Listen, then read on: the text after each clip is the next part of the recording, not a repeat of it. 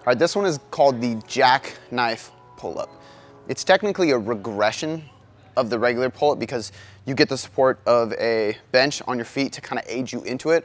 But I actually like this for advanced lifters as well because it's a good way to overload the vertical pulling movement without using a machine.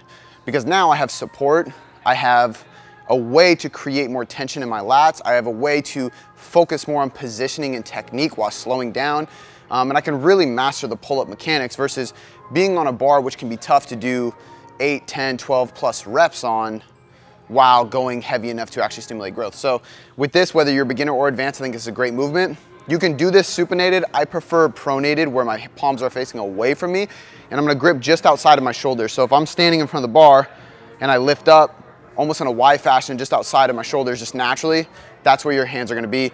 During the entire movement, I want you to think about bending the bar. This is a great cue whether you're doing a deadlift or a row like this to get my lats engaged. I'm trying to bend it by almost bringing my pinkies inward together.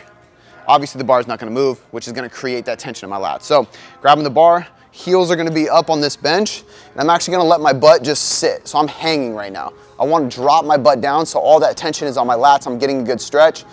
As I pull myself up, I'm gonna drive my heels into this as needed. The more you drive, the more you're gonna turn it into a horizontal row, which is not what we want. So we wanna use as little amount of tension on our heels as possible.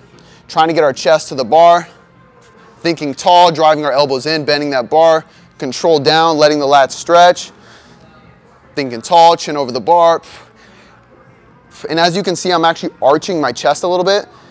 That's gonna open up my thoracic spine a little bit at the top of the row. And when I do that, that's actually allowing me to activate my lats a little bit more because I can get into that full extension. So again, pulling up, chest tall, really trying to control this movement and focusing on tension.